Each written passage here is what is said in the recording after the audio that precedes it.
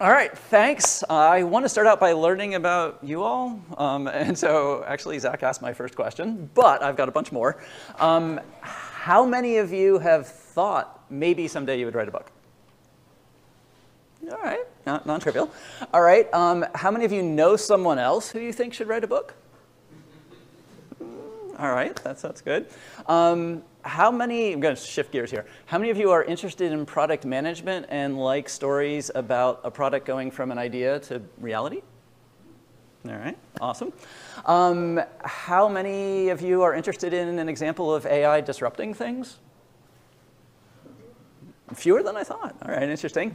How many of you like to win free stuff? All right, now, last question. How many of you raised your hand for any of those questions or should have? All right, awesome. This talk is for you. If you didn't raise your hand, I'm sorry. But, you know, there's pizza and beer and other reasons for you to be here. All right, so here we go. I didn't actually start. This talk might run a little long. I didn't start my timer. I'm starting 25 minutes now, whoever's tracking. All right, so about me, since I learned about you. So I'm Rick Joy. I am the author of Inspiring Work Anniversaries. That's me wearing the exact same shirt. That is totally planned. So I even ironed it. Special. I don't usually iron my shirts. Yeah, and I guess the other thing is at one point I said, you know, anyone who likes to win free stuff, and some of you, that's the only reason why you raised your hand. Somewhere in this presentation, there is a unicorn hidden, okay?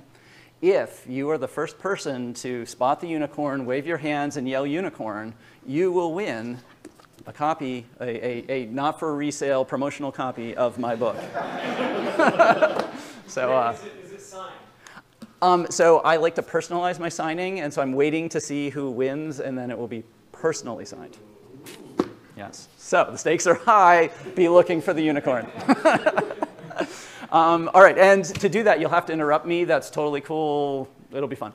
Joel? Is this the tech definition of unicorn or the kids version of unicorn? The mythological version. A kid would recognize it as a unicorn. So yeah. I think I already see it. So all right. All right. So a little bit more about me. This is the Amazon Hot New Releases page, and this is my paperback at #1 last month. Yes. Thank you. More than that, this is my hardcover, also at #6. Yes. All right. Now, with all that applause, I'm like, this really isn't impressive. This is the office management category, which is really, really obscure. You can see there's like pocket calendars competing against this. This is in January, after you should have already gotten your calendar. Anyway, so important thing about this talk is I am not going to tell you how to be a bestseller. I'm not going to tell you how to quit your job to be an author. Instead, what this talk's really about is if you have some sort of specialized knowledge that the world could benefit from, how do you get that out in a high quality way? And as we've alluded to, like to a point where it's not just people who know you buying it, but strangers go, hey, that would be useful to me, I would buy it. So that's what we're going to talk about today. All right, so common advice is that a presentation should have one core message. That was alluded to earlier. I'm just going straight at it. The core message is you could write and sell a book. So at any point you get to where you'd want to share something. This is trying to build up your confidence. You can do it. All right, so it may seem like a big task to write and sell a book, but like any big task, all you do is you break it down into simpler things and then smaller things, and those things become simple. I'm going to break down the task into 7 steps. So testing the idea, choosing how to publish, writing, editing and revising, designing the book, distributing, and marketing. And I'm going to cover all of that material, hopefully in the next 22 minutes, which is sort of like a ultra-fast lightning talk on every one of those. The other thing is, for those of you who raised your hand saying that you're interested in the AI side of this, right now you can't tell AI, you know, make a book from me on this topic available for people to buy. Like, that's just too big of a thing to have AI do. this starts to be like, how do you break the problem down into parts that AI can help with? And then for each one of these, we'll break it down a little further. And at the end, we'll talk a little bit more about that. But that's a way to think about it if you're in the AI camp as we go through.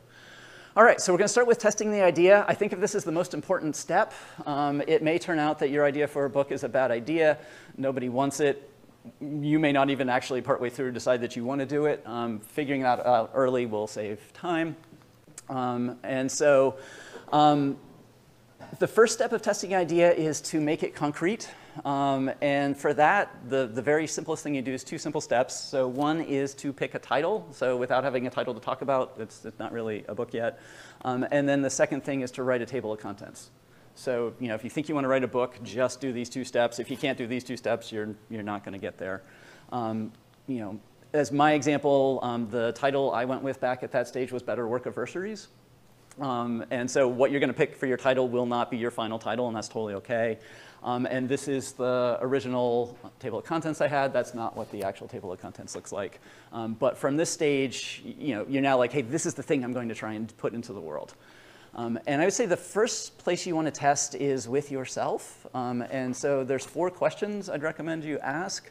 One is, how's it different from existing books? And this is just go on Amazon and look for this book that you're imagining and see what comes up.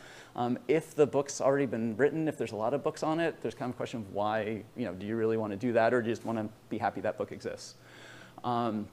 In my case, there are no other books about work anniversaries. You might be surprised. But which one of the real great advantages of that is my book, whoever the lucky winner of this will own the world's best book on work anniversaries.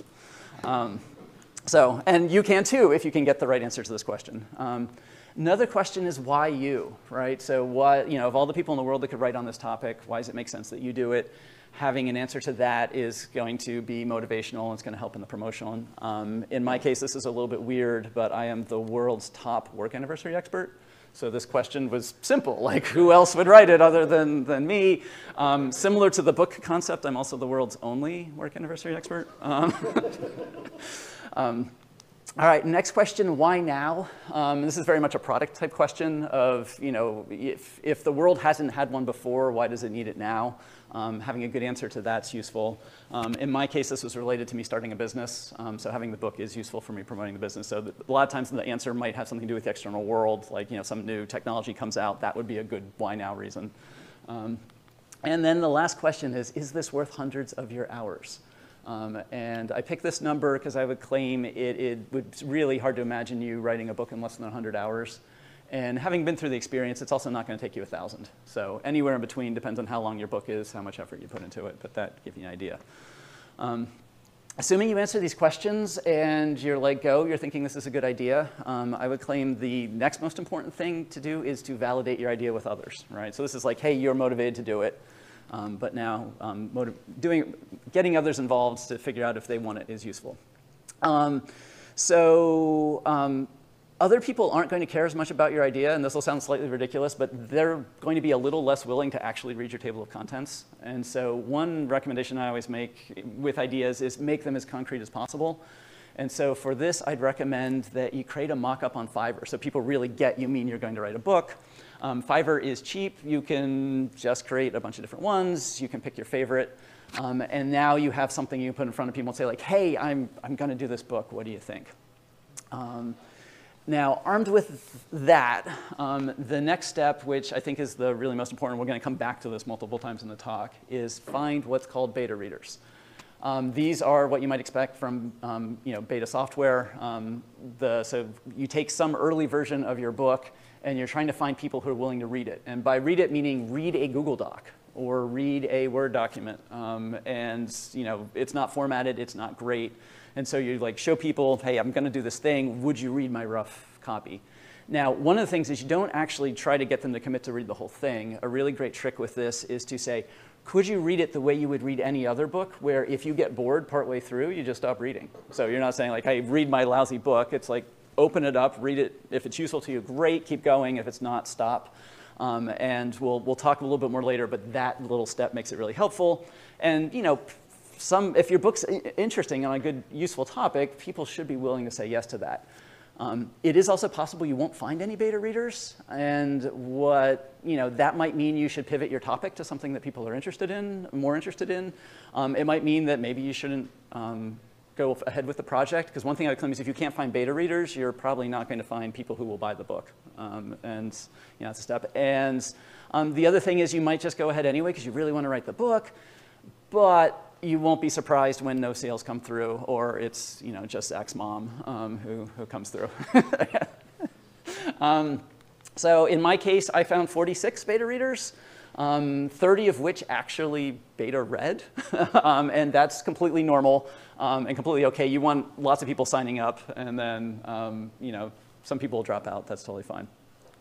So that is, in summary, test the idea. So figure out, make it concrete, and then make sure you want to do it, and then make sure other people want to read it. All right, so that was step 1. On to step 2, which is choosing how to publish. So how to publish can be simplified into 4 categories, each with advantages and disadvantages, and there's no right answer of the 4 categories. It's whatever makes sense for your project. A simple model for thinking about it is higher quality versus lower quality, and someone else being in charge and you being in charge of the production. And we'll just fill in the 4 things. So traditional publishing is going to be high quality, and someone else is going to be in charge. This is awesome in that it's prestigious and it's free up front. It's not great in that it's hard to get someone to accept you. It takes a lot longer. From the time you finish your book to a traditional publisher putting out is going to be a couple of years, whereas with some of these other options you can get done in 6 to 12 months.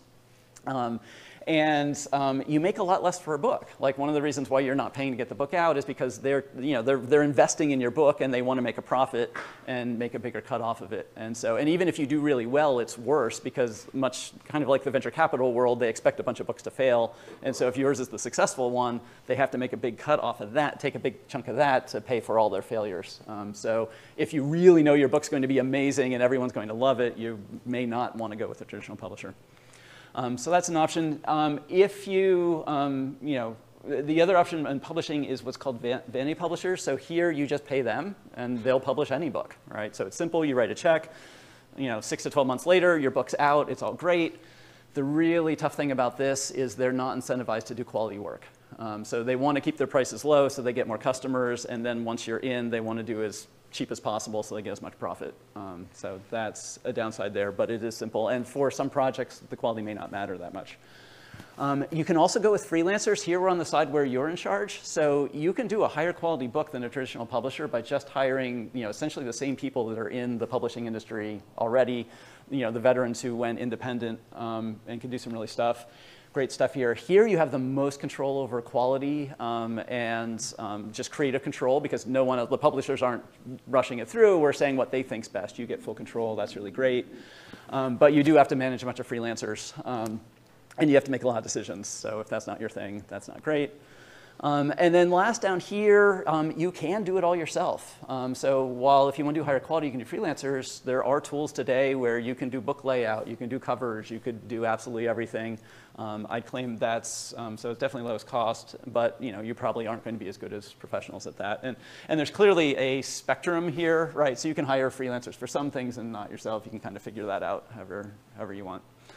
So that's the options. I personally went with this because it represents my business, really cared about higher quality. And separately, I don't think any traditional publisher was going to do a book on work anniversaries, as well as, I guess, another hidden thing in here.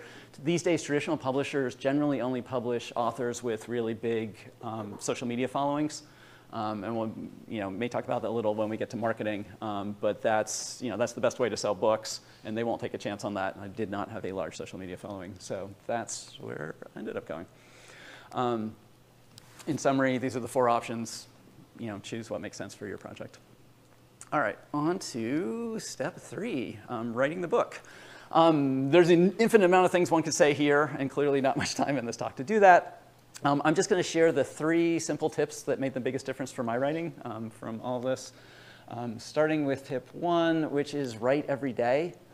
This is very standard advice for writing, so any writing book you get will suggest this. If you read any interview with a famous author, they'll say they write every day. It doesn't matter how long you write. Professional authors will generally write 3 hours per day, but the idea is you don't wait to be inspired, you don't wait for everything to be perfect. You just treat it like a job and you get your time in. So that's tip number 1. So you're writing every day. What do you write? That's where tip number 2 comes in. So writing a book's a big undertaking. So again, chunking things up. Outlining the entire book is a useful first step. So you create that outline. And then from there, each day, you just look at your outline and pick the most interesting thing to you that day and fill in that part of the outline. So, just kind of over and over, keep going. You'll adjust your outline as you go. As you write something, you'll think of something you missed, or you'll put something up. But you just keep, every day, show up, fill in your outline. And then the magic is the third step. Eventually, you get to a point where you don't want to write about any of the remaining topics. You simply delete them. And the thinking here is, if it's not interesting for you to write, it's not going to be interesting to read. You rejiggle your chapters a little bit because you just deleted a bunch of stuff and you're done. So that's tip number 2. And this is, in the end, this is what towards the end, this is what my outline looked like. And I just did it in a Google Doc. And so all it did was I put headings in the document and just wouldn't fill them in. And then I could do a table of contents automatically. And then when I went in to write, I could just click on a heading. It would take me right there. And so that was the tool for that. And tip number 3 is don't revise your writing until after your first draft is complete. It's just, it'll help you write faster because you don't have to think about it being good or that you're going to revise it to. Sections will get cut in the process, so anytime you spend revising will get lost and won't be worth it. You'll learn about your topic as you write, and so when you revise later, you'll just kind of be smarter on your topic, and that'll be useful, and you'll be more removed from that writing. And so it'll be more interesting for you to revise. So there's just all these reasons where it's just kind of, not exactly stream of consciousness, but just write it out. It's not perfect, don't worry, it'll be fine. All right, so in summary, these are my 3 favorite writing tips to both getting your book started and getting your book finished, which is useful. So, all right, now assuming you finished your first draft, that brings us on to, so I said don't revise it, but that's the next step, to revise it. Before I started my book writing journey, I'd heard about editors, and I thought like a person had one editor, and an editor was a single person. It turns out it's not. There are 4 kinds of editors. The first of which is a developmental editor. One way to think about them is they're answering the question of, does this have the potential to be a good book? So, they'll talk about, what sections to add or to remove, or, shift the topic, delete whole parts of it. That's the way they kind of think. They're not actually messing with the writing at all. There's another kind of editor called a line editor. This is like readability, like the question I would put in is it written well, and like, is it fun to read? But interestingly, they don't really care about grammar or spelling. For that, you need another kind of editor called a copy editor. They do grammar, and it turns out the grammar rules are kind of flexible, but the important thing is being consistent. So very much what a copy editor will be is making sure you're being consistent with whatever your approach is. And then lastly, I don't know if this quite counts as an editor, but it's very similar. There's proofreading. And here, they're really just looking for errors. Generally, a book will go through this at least twice. So super technical books may go through more than 2 proofreadings, but the standard thing is twice. If you go through traditional publishing, they're going to take care of all this for you. If you go with vanity publishing, you want to make sure they do all these things, or it's one of the places where your book comes to lower quality. And if you do it yourself, you have to figure out how you do all this. So that's editors. They're great and crucial, but a really interesting thing about editors is they're not your target market. They're probably people who would not buy your book. And so while they can make your writing better, they can't increase the underlying value of your book. They can't speak to, that's a better book on Python, right? They just don't know. And so for that, you need beta readers, which is so you had got them in the first step. They are really helpful. The kinds of things that they'll tell you that the editors won't is where your book's hard to follow. So things can be well written, but still you don't get the concepts. They can do where you failed to be convincing, where you've inadvertently been insensitive to a group, right? So there's a way, in my example, there was a part of my book that was insensitive to families that only had dads and no moms.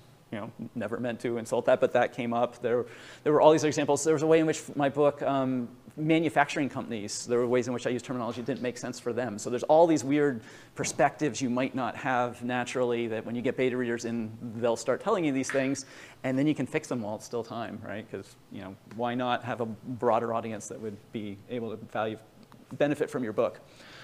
They also tell you which things are really loved, which you can kind of amp up. And in my book, there's like call-outs now, where the lines that my beta readers really loved, if you look inside my book, there'll be places where you'll see like, hey, that was bolded and brought out. That was because beta readers made it clear to me that that stuff mattered. There are parts of my book that beta readers had really interesting ideas and thoughts about my book. And since it was early enough in the process, I just wrote them in. So that was useful and good. They also will tell you where they're skimming or skipping sections, or skipping chapters, right? And that will tell you, where you might want to remove chapters or that. And most importantly, they'll tell you where they completely stopped reading and why. This is enormously valuable. One way you can think of a book is like a video game where you're trying to get your reader to the end of the game. And if they get stuck at the introduction and stop reading, they've game over at level 1. Knowing that while you can solve it is really, really valuable. In my case, my introduction totally sucked. And I had one brave beta reader tell me that in just horrible, excruciating detail how terrible it was. And she was so right. And the introduction is so much better now. So that was really, really helpful. So that's beta readers. This summary is a little bit different. So these are, how all the steps fall into the process. Kind of that gray part is where, you keep accepting the changes or looking through it. This is where, when I said don't revise until you finish a first draft, there's lots of steps for revision here. So you will be able to make it better. You will note kind of before the second proofreading is book design. That's actually the next step. So we will go into that. So book design has 4 main components. You have to choose the size of the book. You have to design the cover. Any diagrams or illustrations need designed. And the interior layout and typography is a really big part of the design. In my case, the book is 8.5 by 5.5. And every kind of book has its own sizes. And so you kind of want to get the one that feels right. Covers are really important and hard. The cover has to look good when it's a full-size book, and it also has to look good on Amazon because people do judge the books by their cover.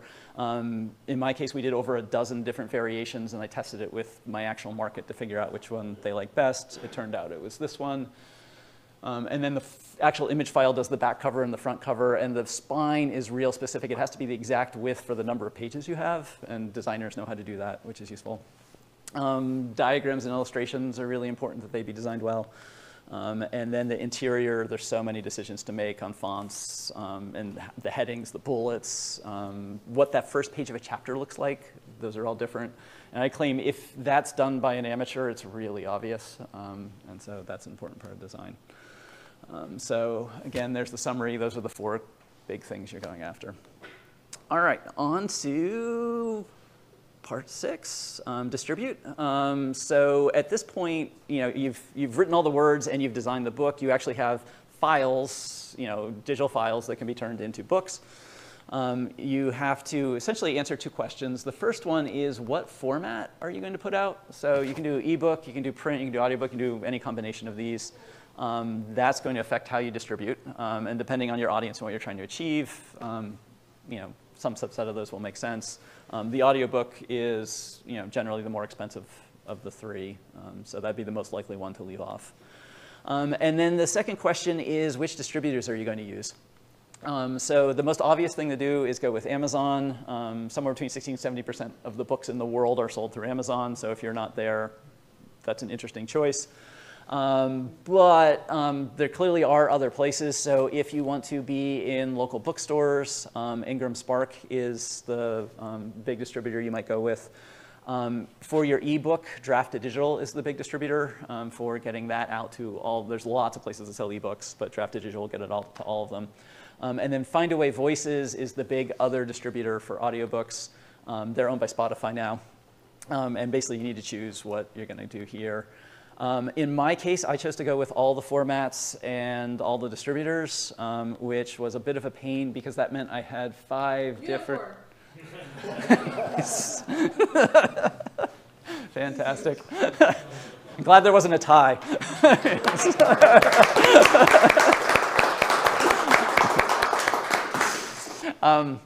So anyway, so there's all these user interfaces you have to sign into. It's a pain, but the upside is the book is now available tons of places. So this is just one site that lists the places my book's available. That's not even all of them.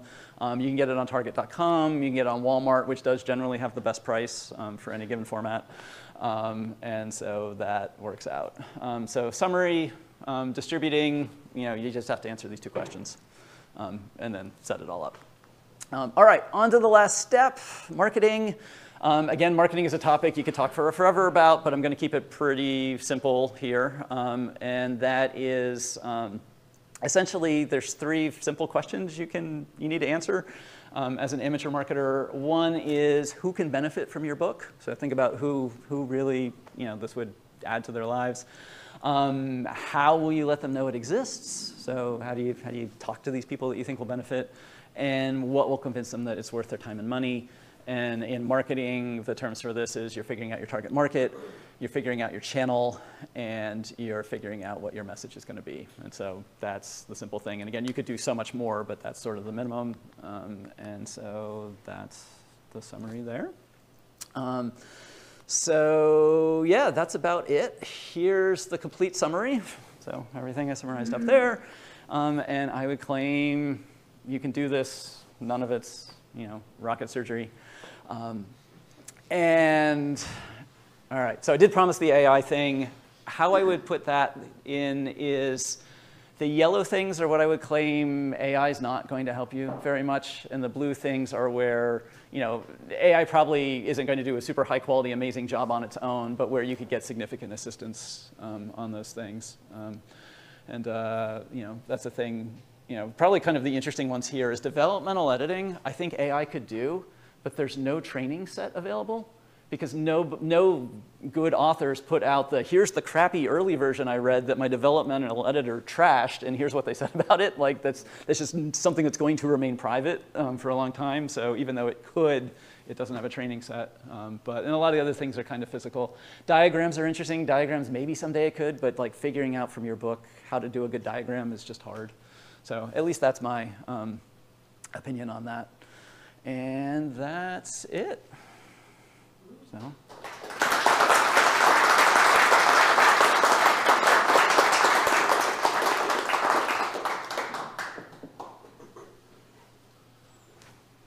Questions, first hand.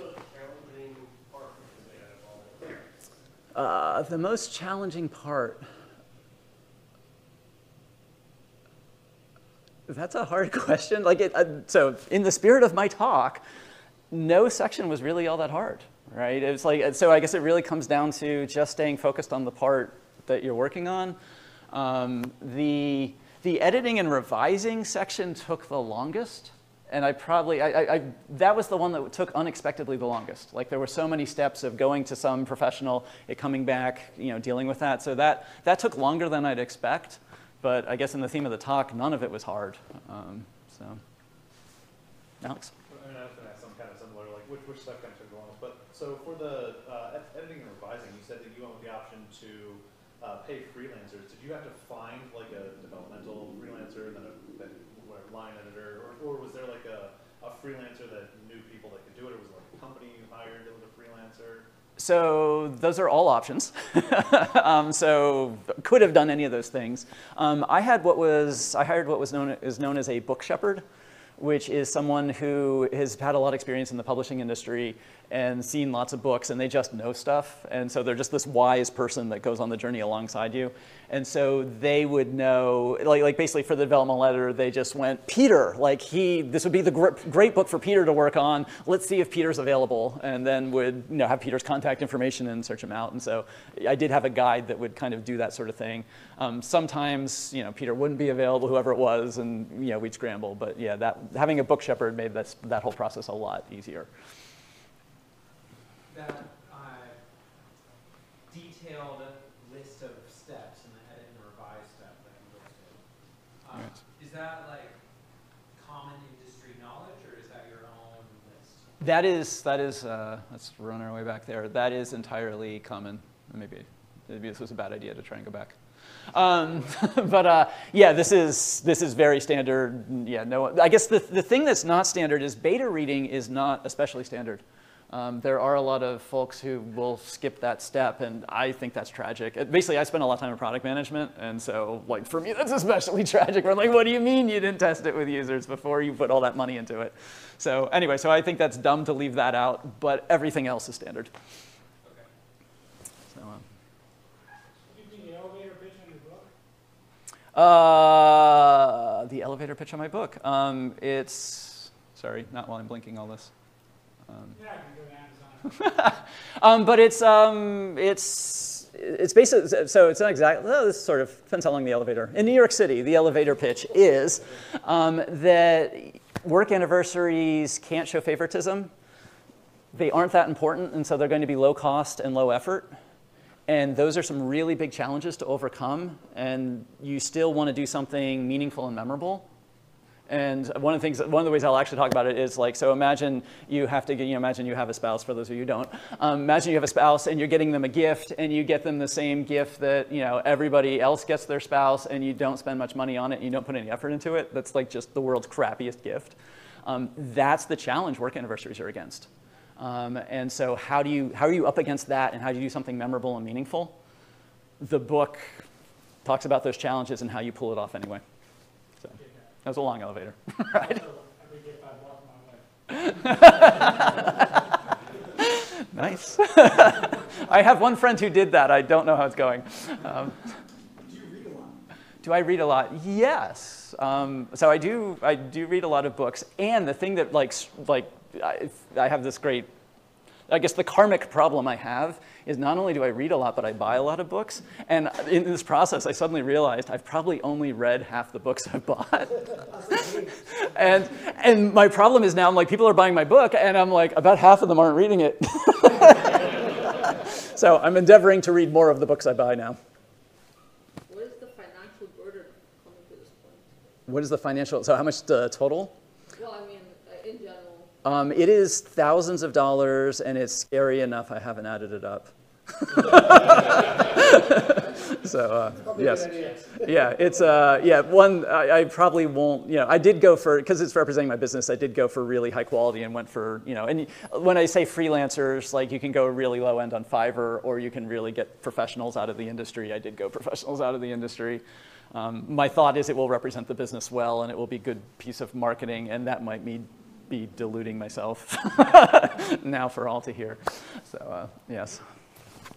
Do you have a sense of how much of this would also be applicable to fiction, or which parts would change? So testing the idea is an intriguing thing in fiction, right? So if you're really into selling your book, so a lot of times people just have their idea and want to do it, but you could test, like you can. I actually have a buddy who's doing a kid's book that my 10-year-old daughter is beta reading for him. So you can do that, but that's not typical.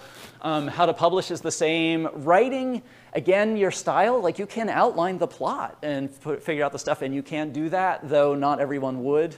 So I claim every nonfiction book probably should have an outline. Fiction gets a little weirder. Editing, revising, that's all the same process, including beta reading. And this is changing genres on you, but like what made the early Pixar movies great is that they had beta viewing, and they would have lots of kids seeing where they got bored and where they laughed, and they'd keep redoing it. So again, beta reading can be amazing for fiction if you're into it. Design, distribute, are all the same. Market, yeah, same audience. So a lot of it, really what it comes down to is how much do you just feel your story's in you and you're going to tell your story no matter what, and how much are you trying to create a marketable product would be the difference. Do you have any tips for how you manage research along with how you were writing the book? So I cut that slide. So clearly this talk went long. So there were a number of slides I had to cut, but I did cut that. But what I did in my process, so in that process where I said that you create an outline, then you fill it in, and then you cut the parts that you're done. What I actually did was I had a loop in one of my slides where I did the research as I went, and I found this really great site called respondent.io, which basically allows you to talk to any people that have any LinkedIn profile you want. And so I have sections in my book for marketing and for human resources and all these different categories of people. And I could just be like, I want to talk to marketing people today. And Respondent.io would give me those people. And that was actually what would then inspire my filling in the outline, because somebody would say something on one of my Respondent.io calls and be like, well, that was interesting, and I'd fill in that section that day. So yeah, so, and different books are different, but if you can do user research while you're writing the book, that will make the writing really easy, and going to the point of there was no hard part, like I was just on some level writing up the interesting thing I heard that day. So yeah. All right, other? How did you find your beta readers? So beta readers were my, a lot of ex-colleagues that I'd still be in touch with kind of found out I was doing it and were willing to do it. I posted on LinkedIn, so it's very a businessy book, and strangers came in from LinkedIn. That was a good sign that people I didn't know would beta read. And my daughter, my 10-year-old daughter, wanted to. And actually, to tie that together, that thing where I said the introduction was lousy and it was great that people told me that, my daughter actually started to read my book and read a couple pages, and she like gave up and just was like, yeah, this isn't a book for like 10-year-olds, which of course it wasn't. And I left it at that, right? I'm like, cool, thanks for trying. That was awesome. But then that person told me how horrible my introduction was. I completely rewrote the introduction.